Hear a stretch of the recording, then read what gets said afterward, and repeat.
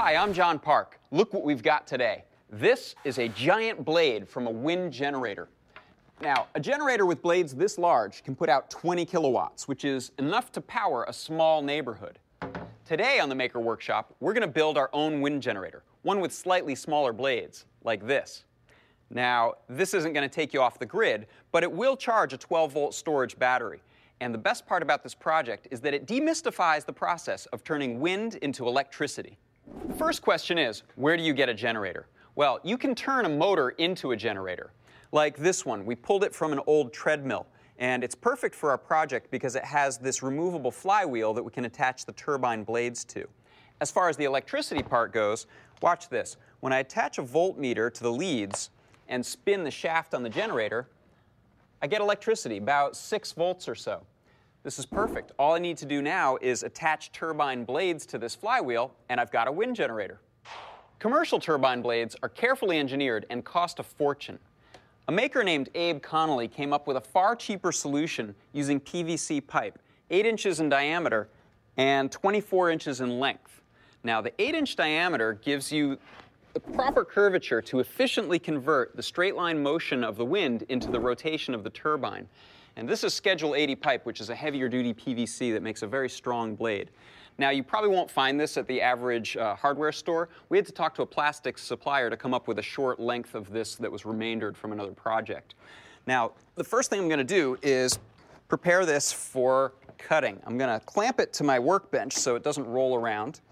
And then, this is a really cool trick. I'm going to take an angle iron and set it on the pipe here to create a nice straight line.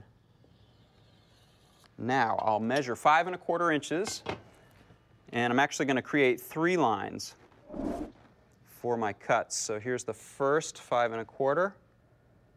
Mark it, and set my angle iron on here. If you press this on firmly, you're guaranteed to get a parallel line. I'm ready to cut the pipe. I'm clamping it down with some C-clamps, and now I'm going to cut it with a saber saw using a medium fine blade. Take your time. This is heavy-duty plastic, so it'll be slow going to get through it. Now, don't forget your safety glasses, and I wouldn't wear your best clothes because this is going to kick up some dust.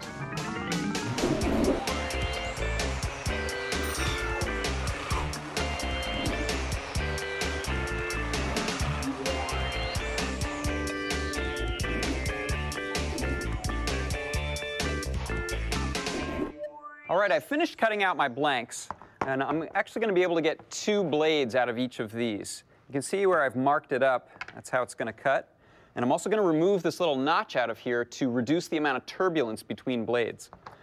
Now, you could cut this on a bandsaw using a jig. I'm actually going to use my saber saw and just clamp it to the table, do half the cut, and then flip it around and do the other half.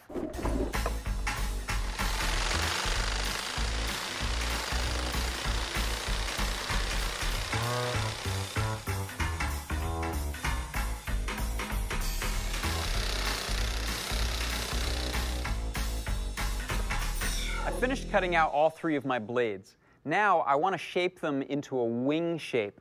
This will transfer the most wind to the generator. The way to do that is to put a rounded profile into this leading edge, that's the shorter one, and a tapered profile into the trailing edge. I'm going to use a sander to do this, but I'm going to be careful to stop about 2 inches from the end so that I can secure my bolts here. And make sure that you wear goggles and a mask for this. It's going to kick up a lot of dust.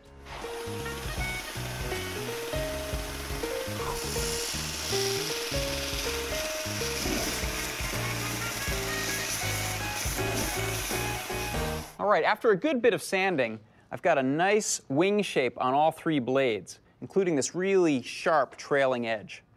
Now, I need a way to attach the blades to the flywheel, so I've drilled 2 holes into the end of each blade for a 1/4 inch bolt, and I'm going to need to drill and tap the flywheels to attach them. Here's another flywheel.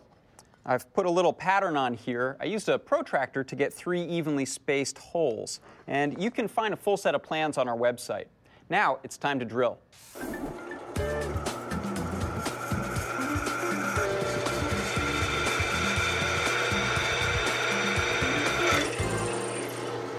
I need need to thread these holes for a 1/4-inch bolt. So I'm going to use a 1/4-inch tap wrench.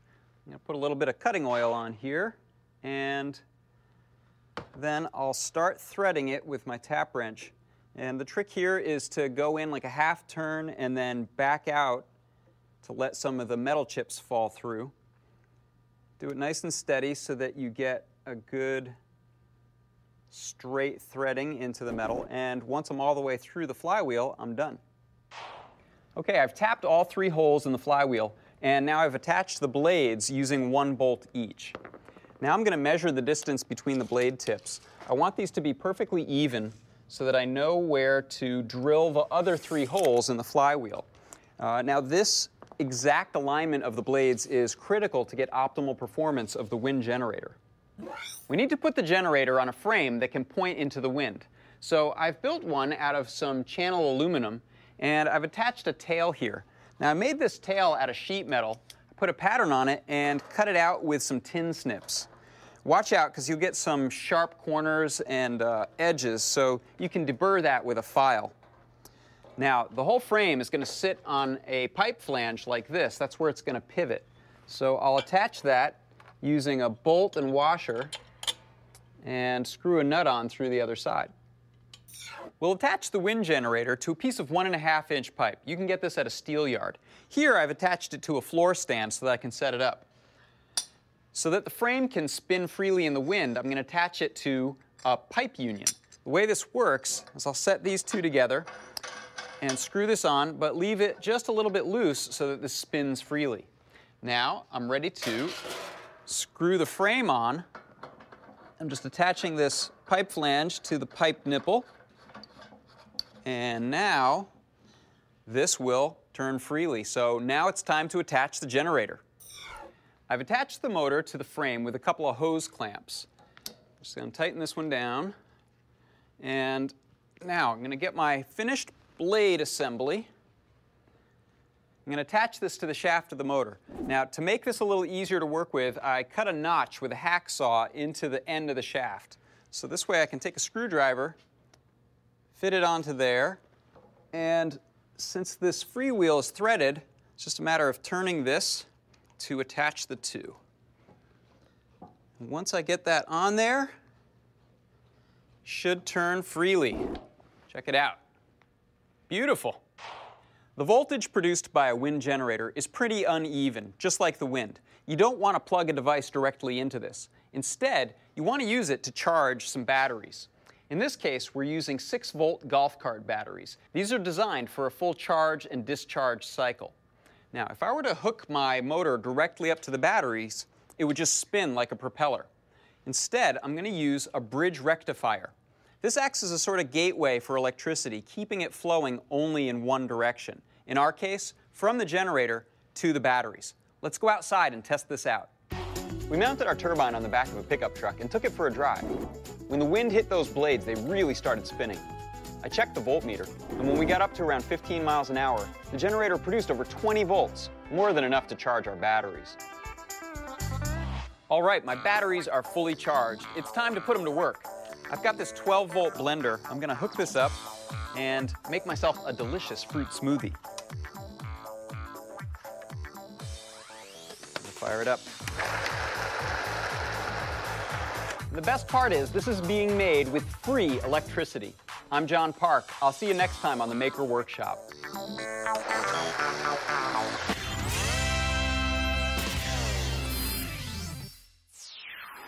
Major funding for MAKE is provided by Geek Squad.